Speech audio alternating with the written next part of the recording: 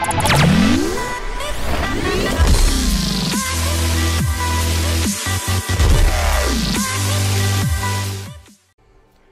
guys, Moneyman300 back for some more Forza 5 videos, and this is going to be our Class R reveal for the red and blue for 1 and 2. We're going to go through the cars, and this obviously isn't one of them. This is our S-Class, so let's hop in here, show you guys the 3 cars we're using, and talk a little bit about our class. Originally, we were going to stop after S. That was kind of the plan all along, and Project Cars was going to be out, and we figured we'd kind of be onto that for a little bit.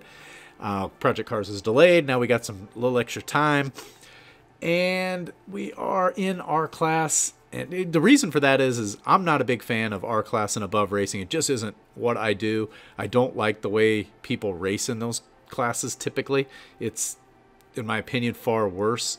And it's all about who can make it through the first 1 or 2 turns, and it's rare to come back from a, getting banged up early and then getting all the way back to first in our class. There's always somebody that gets out front and just runs away from a race. So, from the times I've raced our class, we're not a huge fan of it.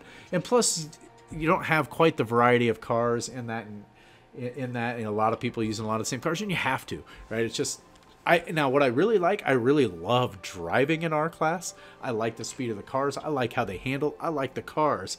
I just don't like the multiplayer racing and how they break down. But anyway, we did decide to move on to our class, so that is on, and let's take a look at our cars. So, move over, and I'm just going to do these in order that they come up. So the first one, this is going to be our Momentum. Prague, Alps, Spa.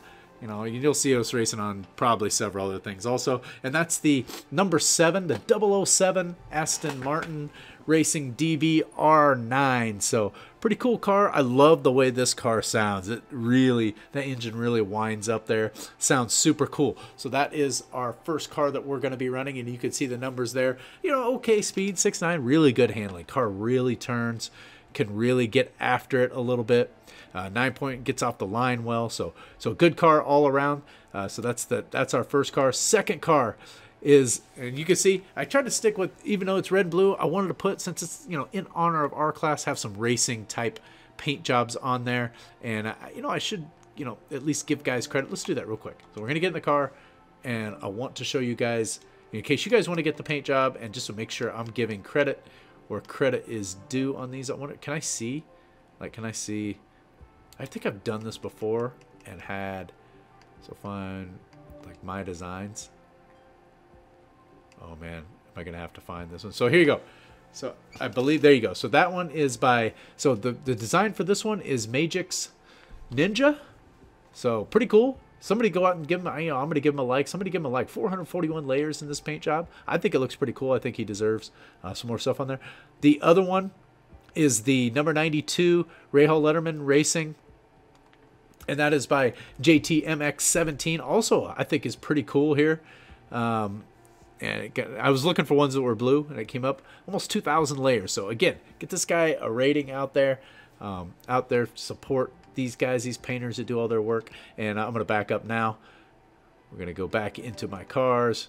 We're going to sort back on R, and I want to show you guys the third. Technically, this is our grip car. I didn't even talk about this when I got all caught up in the paint job stuff. So this is our grip car. So this is going to be our shorter track car. Got that. Acceleration is about the same. I don't know that the numbers on this are particularly different. Actually, our Austin D, the cars kind of merge, right? Either one of these could do well on grip. Either one could do on momentum. We just picked this one for grip. And you can see the numbers there: 6.9 speed, 6.7 handling, 9.1 acceleration, 8.7 launch, and it's pretty good. I mean, it's very good car, but it doesn't compete with some of the other super grip cars, like the open wheel. But those guys don't run those a lot out there, so it's gonna be an interesting one. My prediction is it'll be the last one we finish out of the 3, but still sounds cool, fun car to drive, and just overall, I really like the car. And our last one is the Saleen S7, and this is a speed beast. You can see it on there, 9.6 speed, and just it motors, and it's fun to drive and does real well on those speed type classes. And we didn't look at the paint job on that one yet, but I will take you in just to get you guys a heads up on what the paint is for that one. So let's do that right now. So that is the third of the 3 cars, and let's go over to our paint. Let's my designs. There's got to be a better way to do this, but my designs, and let's go over to Saleen. Oh, oh. Where am I at? BMW, Lamborghini, BMW. Oh, it doesn't go in order? Well, that's just dumb. Alright, well, you guys will have to just find a blue one of those, since I can't really see. I just assumed it was like in some sort of order. I got a lot of cars to go through if I had to do this. Am I even getting close to... Now I'm on a mission now. I'm going to find that car. I've come too far. I have that one. Why wouldn't they put them together, right? Then there's another S7 one. Right? That's pretty cool. This was the one I had on it before. Does it go in? It must go in. Does it go in order? Was it like... Oh my god. It was at the beginning. Alright, anyway. You know, not a ton of layers in there, but I still think it's a cool paint job. Only 36 layers. Ace WRF. So that's the paint job on those. And let's hop over and, you know, I usually do. I kind of show these cars on the leaderboards to see, you know, get a kind of an idea, you know, where these things shake out at. So let's go over to our class and kind of give you guys a feel for, you know, why we chose them, what they are. So the first one, I like to look at stab plats and those.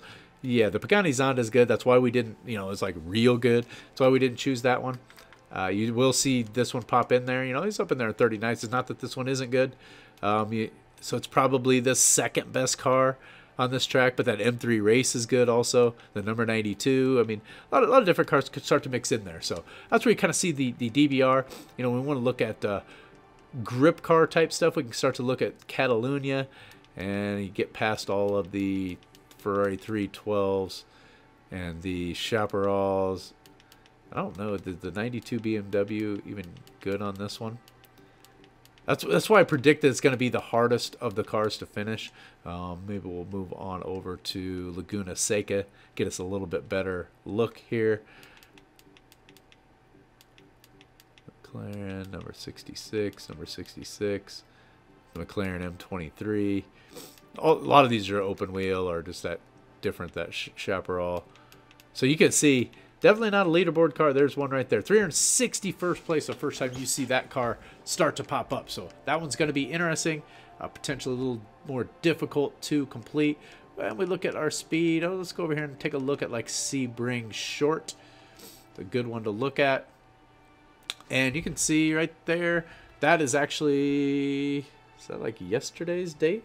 So yeah, it was that's a multiplayer run that I was doing there, a multiplayer race that I actually won, just practicing for this, and got into 269. So Saline S7 is pretty good. Let's see, yeah, there's one all the way up in 20th there. Right, that's Roadrunner. Put one up in there. You can see them mixed in here, so it's pretty good.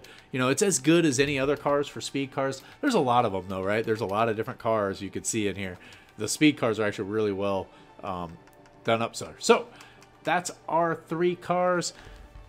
Gonna be interesting in our class, so we'll see what happens here. Could be fun, could be frustrating, probably gonna be a little bit of both, but that's what makes the series interesting. And you get to see real life, right? What, you know, real reactions and, you know, unfiltered results in every race. So anyways, I'm gonna end it with that. Thanks for watching. We'll catch you guys in the next one. Later.